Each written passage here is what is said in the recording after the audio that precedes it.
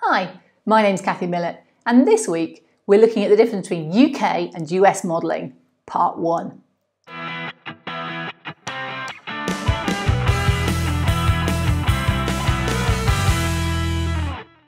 So this summer in Orlando at the National Model Railroad Association National Convention, I gave a clinic on the difference between UK and US modelling, and I thought it would be interesting to put it up here because it's actually fascinating to see the difference between the two countries in modelling. And the US, we have this view that it's all basement empires, and in the UK it just isn't. It's all much smaller layouts. So whilst there's extremes in both countries, I thought I would just talk a little bit about the differences you might see. And in next week's video, I'm going to talk a lot more about what it is that makes an exhibition layout. So first of all, what are you actually going to learn? Well, I'm going to look a little bit at the general state of the hobbies between the two countries, and then I'm going to finish it off with a look at home layouts and exhibition layouts, and that's where the big differences lie. So first of all, everything in the US is bigger. The country is bigger. Just look at the difference in size. But houses are bigger, almost 3 times bigger on average. And cars are bigger. So if you're going to transport your layout anywhere, which you do a lot in the UK, well, they're bigger too in the US, so you can get more into your car. So in the UK, you can be quite limited in what you can take. But a layout's bigger. Well, in the US, the majority of layouts I visited are home layouts. They're in a basement. They might even be in a separate building, quite a large one generally, and they have a lot of space. So the average space is much larger dedicated towards railways than you'll see in the UK. UK layouts, well, we don't have basements. It's very hard to get planning permission to put extra buildings on, and everybody lives in quite small houses anyway, so there isn't really the land to start putting huge outbuildings to put your layouts into. They might be in a garage, but that's often a single garage, so you're talking 8 by 16 foot. Then could be in a spare room, 8 by 12 foot, or even a loft or attic at 12 foot square.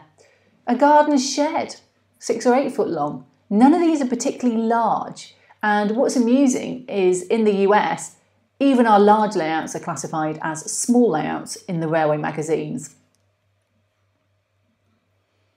US shows are different. They're mostly modulars, and they have a lot of group standards as a result. So if you look down here, you can see even though the modules are made up by different people, the track runs in the same space all the way through, so you can join them up. And modulars, well, in the UK, we just don't really have them.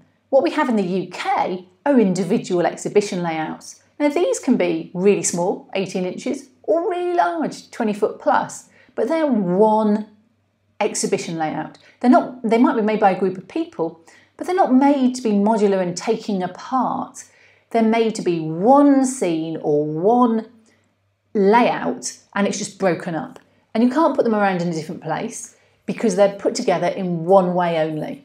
And that means your track can be anywhere because you don't have any group standards to meet. So there's more variety of style than you'll see in a US exhibition. I said they're really modular. The NMRA in the UK does modular, and modulars are great things for getting people into the hobby. It's not in UK mainstream though. You just don't see them there. You might see a bit of Fremo coming across from the continent, and Fremo is a European outline, and it's like modular, heavy on operations, and I think they're doing their first Fremo meet in the UK in February next year. So just getting going. Not particularly made a huge impact into the mainstream UK market yet. So these layouts are sectional for transport rather than modular, and they all have things like fiddle yards, which we'll talk more about in a bit. But it's worth saying at UK exhibitions, you don't really see any Lego. US layouts have a different style. Because they're bigger, there's a lot more emphasis on multiple towns and operations. Operations just hasn't really happened in the UK yet. You see it in the NMRA because it's got US influence. Not so much in other places. They have ways to run their trains, but it's not the be-all and end-all of the layout. And it's interesting. So UK layouts, far more likely to be a small branch line, one scene or location, And they may even be passenger, which you don't see that much of in the US. And what you'll see is a run through to a fill yard. So the train might come out of the fill yard, go and do some stuff, pick some stuff up, drop it off, people or freight, and then go back to the fill yard again. So what do they actually do in the UK? I'm not going to talk much about the US side of things because this clinic is in a US city and most of the people attending are US people. So they totally understand their own side of the country and what they model. So what do we do in the UK? Well, the state of the hobby is really good. There's a lot of people going, still interested in it. It's one of those things you don't admit to having necessarily, but there are young people at the shows and they are definitely people dabbling in it. It's still mostly an older male hobby though, if I admit. And although some are worried about the future, you don't see the doom and gloom that perhaps you see on the US side of the Atlantic. There's still very few women though. I'm still a rarity wherever I go. And I could tell you some amusing stories about that, maybe at the end. There are 5 major railway magazines and they're great quality, really good, interesting magazines. And there's multiple clubs, exhibitions and modellers. One of the key differences is there's a lot of access to real trains in the UK. You can't avoid them really. I mean, I catch a train to work most days if I'm working in certain areas, and I would always choose the train over a car. So you see multiple mainline trains, a lot of passenger, not so much freight in the UK. So people go on trains a lot more because they are passenger trains.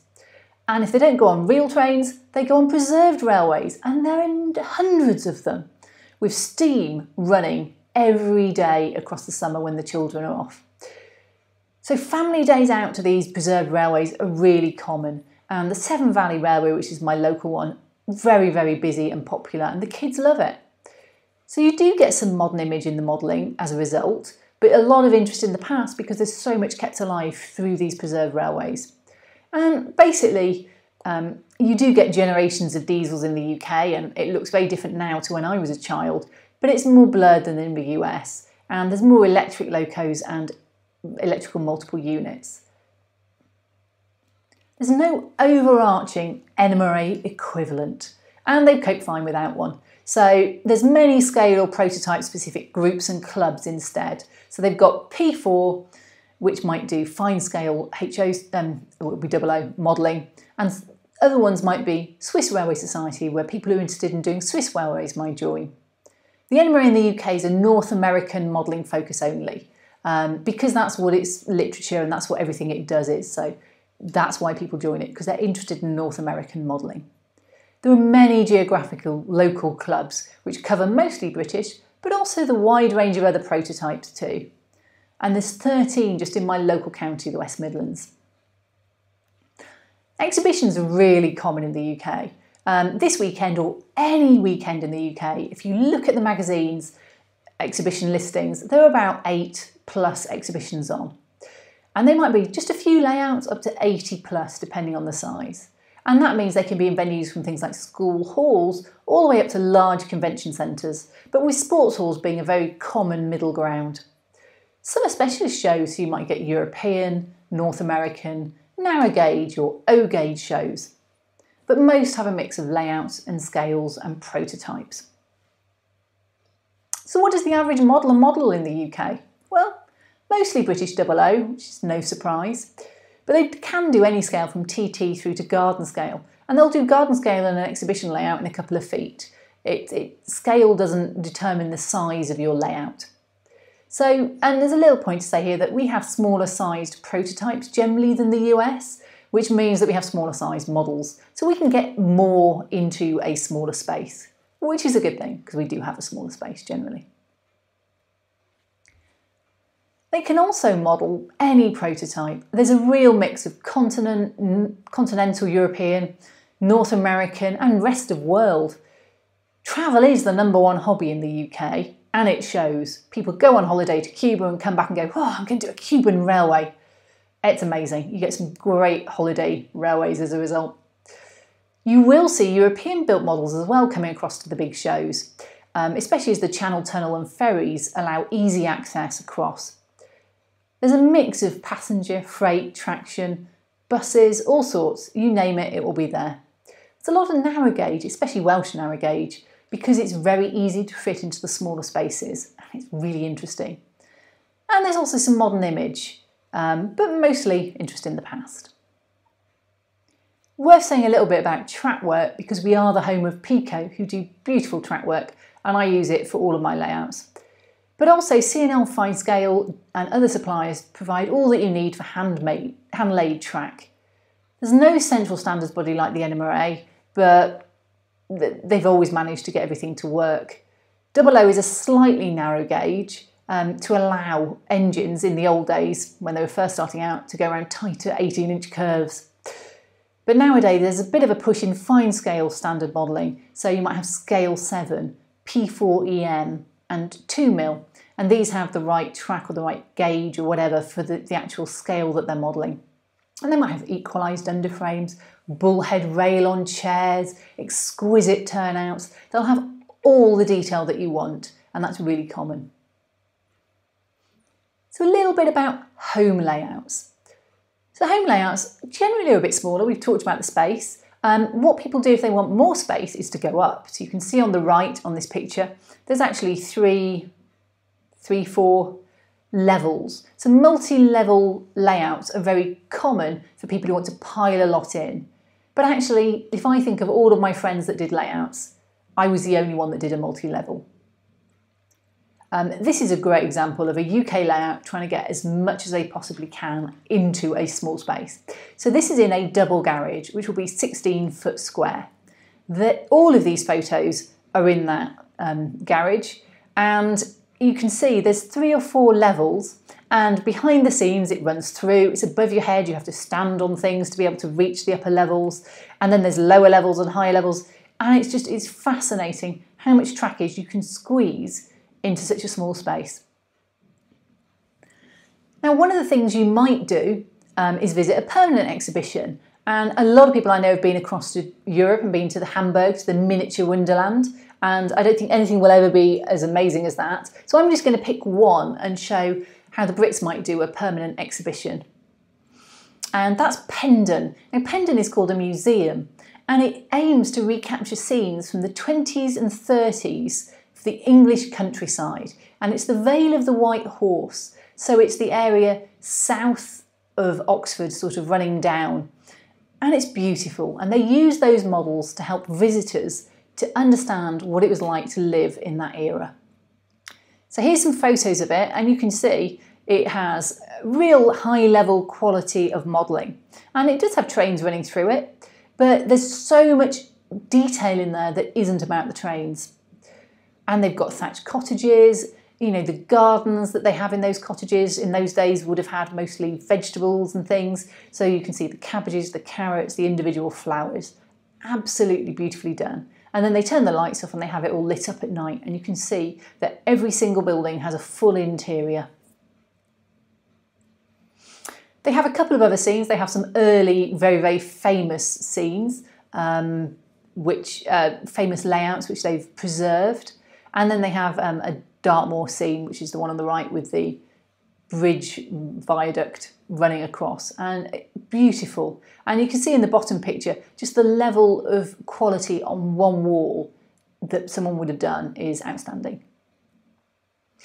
But most people actually will see their layouts at a normal exhibition, and we've said they're on every weekend and there's loads of them. But what makes a UK exhibition what it is? Well, the layouts are generally a smaller size. They have this theatre style kind of scenic area with wings, and they have black top and bottom, and everything forces your eye. There'll be a backdrop behind them, which is integral. And then there's off in the wings, there'll be fiddle yards. They're normally highly detailed, and the standards of modelling are really, really high. So this is a picture, this is actually a continental one, but it was next to me at the last show, and I took a picture of it because it sums up what goes into a typical UK layout, exhibition layout. So we've got the black top and bottom, fascias and pelmets, and you can see there's a title on it, a really nicely done named title. There are LED lights, there are all sorts of different lighting units, and we'll look at those next week. And there's one scene, just one scene, and it is literally a bridge, and the middle section of the bridge moves, and the train comes up, waits or doesn't wait, and crosses the bridge. It has curtains beneath so you don't see any clutter. And it is all very, very highly detailed. If you go and look at it, it's exquisite. So this is basically what a UK layout may look like. It's a world different to a modular layout you might see in the US. So in size, they can be really small. I mean, this is small. And if they're really small, then they'll often be very highly detailed. This layout's only a few feet long. It's large scale, it's a G scale. And if you look at the bottom left photo, it's hard to tell that it's a model. But you do get larger layouts too, often done by groups or clubs, but sometimes done by one or two individuals. The bottom right is just one guy and his wife brought that across from the continent, and it's huge. And the quality of the modelling on something that size was outstanding. And you get everything in between. I would say 10-12 foot is a very common size because it fits in the average car. But if people have smaller cars, they'll have smaller layouts. And exhibitions, the organisers will pay for people to hire vans if they can't bring layouts in their own car. And sometimes some exhibitions will actually have full-scale locos there. So this is a preserved railway loco that's been brought in for the weekend just to show it off. They're all sorts of eras. We've got steam on the top two, Welsh on the left, ON 30, and that's an American prototype on the right. And at the bottom, you've got the modern image. And you have US, we just saw one, but you also have British overseas. The bottom right one is this marketplace where you have the canopies and everything's down over across the tracks. The train comes along, all the canopies come up, the train comes through, the canopies go back down. And it's all automated, absolutely stunning. So it's not just standard rail though, people do like to try a few individual things. So these two are inclines, quite common in steep areas in the UK. So you've got an incline on the left going down to the sea, and on the right, on the far side of the bridge, there's an incline that ran from the river up to the railway. They're normally finished to a high standard.